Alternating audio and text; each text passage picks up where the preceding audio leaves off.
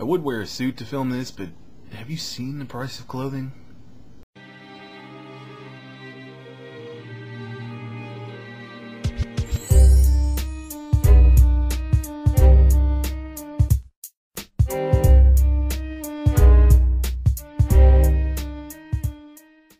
Dear President Obama, let me start off by saying that I know you're the new guy. I realize that you've got 2, if not more, presidential terms of BS piled up that you're trying to fix. And I understand that there are matters far more pressing to deal with than some fat guy's tax problems.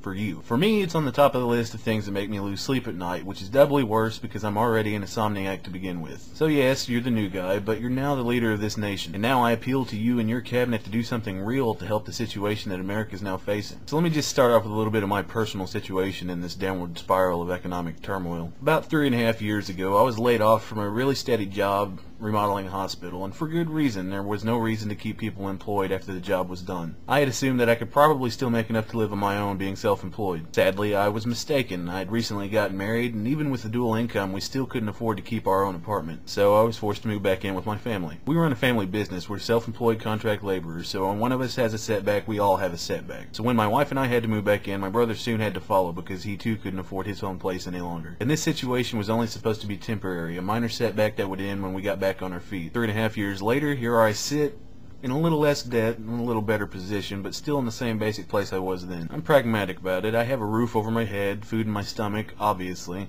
and a family that actually cares about me. But I still have yet to find the means to get ahead. So that leads us to today, when I get a letter from the IRS telling me that they've levied my bank account. And if they can't get the $5,000 I owe them from that, they're going to levy my other accounts until they get the money that they need. Needless to say, I was a little peeved. They obviously have access to my bank account, and even a cursory glance at a transaction sheet would let them know that I barely have enough money to even survive, let alone pay them. Apparently that doesn't stop them from trying to play the bully game. I'm not even sure I understand why it's legal to do this to somebody if they're obviously having trouble even getting by. I mean, at this point I'm sitting here quietly waiting for hired thugs to bust down my door and break my kneecaps just to send me a message. And the kicker is that this letter was from an automated collection system.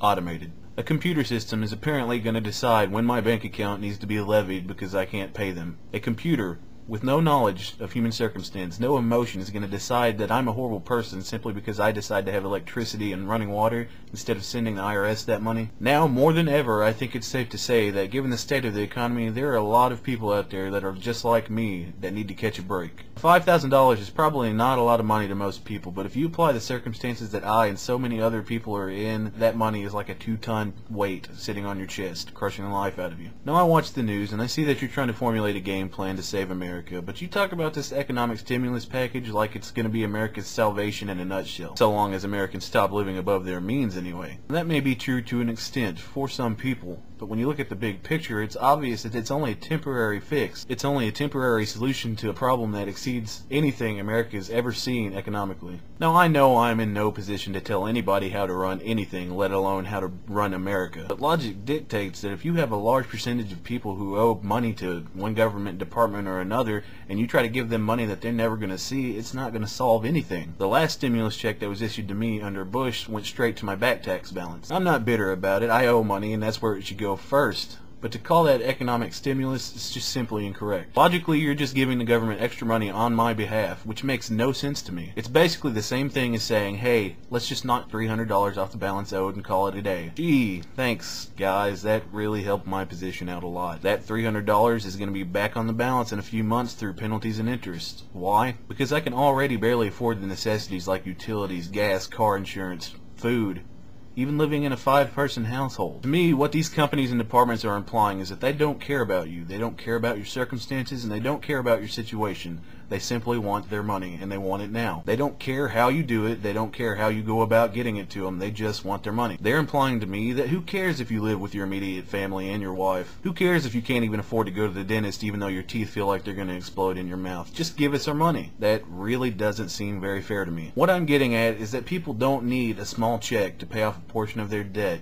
or to even dump into useless material goods. They need a clean slate. A little debt over an extended period of time adds up, as evidenced clearly by me. I've never lived above my means, and while I've made 2 purchases in particular that I really probably didn't need, That's much less than the average American these days. Rounding up and counting everything, I'm less than $10,000 in debt. It's not a lot of money compared to a lot of people. It's only about a fifth of what the average middle-class person makes in a year. But that $10,000 seems like an infinite amount of money to me when it takes all I have just to survive. Companies taking advantage, jacking up interest rates, adding penalties and interest to the point that making a minimum payment does nothing to the effective balance is nothing short of ludicrous. The IRS levying a bank account that has never had more than a few $100s in it at any given time is nothing short of insanity. I cannot give you money that I do not have, and when I form collection agencies of that, and even the IRS in particular, they tell me, why don't I just go apply for a credit card to pay off the balance? And I ask you, how does that solve anything? It seems to me, in my experience, that companies and departments only want to pass the debt off to somebody else, which is only going to lead to more of the same. And this is why it seems obvious to me that people don't need handouts. They need real and true help. A clean slate. Now, I don't mean that people who live above their means need a clean slate. I don't mean people who go out and buy 2 cars, a giant house, furniture, and electronics deserve to have their past wiped clean. But people who've tried to help their family, tried to be frugal, and tried to save, and through a bad situation haven't been able to, they do need help. Now, to be completely honest, I'm tired of beating myself up over it. I've blamed myself for my position for years, and I've tried everything humanly possible to remedy it. I've tried to help myself given the circumstances of real life, physicality, mentality, the area I live in. Now, don't get me wrong, I will always try. I was raised to believe that. But for things to truly change, my situation has to change, and my circumstances have to change. And for my circumstances to change, I have to get out from under this debt that most would call trivial, but I call a burden. I'm not looking for a handout. I've worked for everything I've had, and I don't ever plan on that changing.